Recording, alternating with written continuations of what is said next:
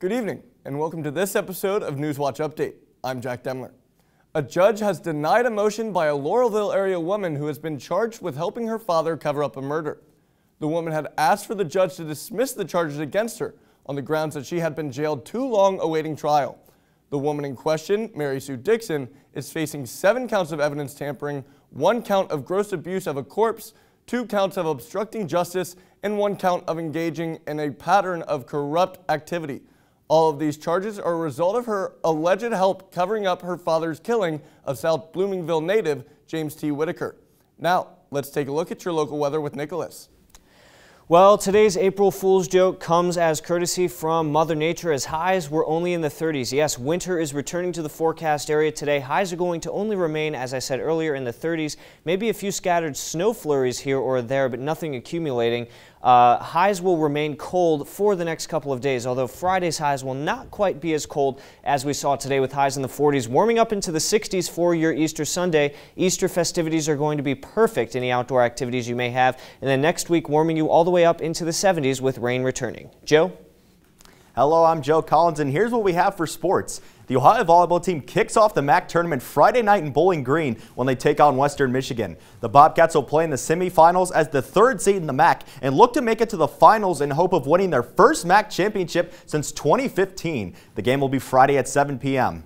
The Ohio Bobcats baseball team will start a 4-game series on the road Friday afternoon when they take on the Toledo Rockets. Both teams have struggled so far in conference play, as Ohio is just 3-5, while Toledo is 2-6 and 4-17 overall.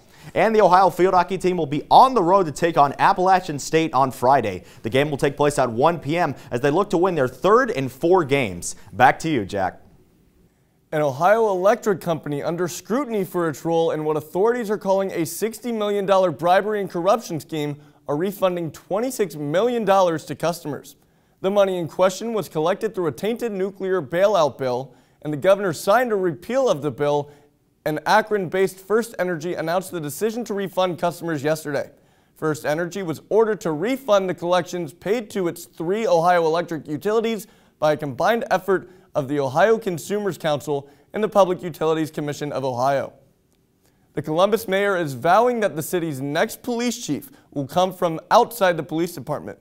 Democratic Mayor Andrew Ginther says that not only will the chief be an outsider, but a new assistant chief position will allow the next leader to bring his or her own people in as aides. Ginther says that's one of the lessons learned from the previous search, where some candidates appeared to be reluctant to take the job solo. This drastic overhaul of the police department and the appointing of an outsider to the position of the police chief will be a first for Ohio's capital city. And more outcry following the controversial tweet made by Ohio Lieutenant Governor John Husted. Dozens of Asian Americans who live in the same suburb of Husted have penned a letter expressing their concerns with his Wuhan virus tweet and their fears for the safety of their children. That does it for this episode of Newswatch Update. I'm Jack Demler. Have a great night.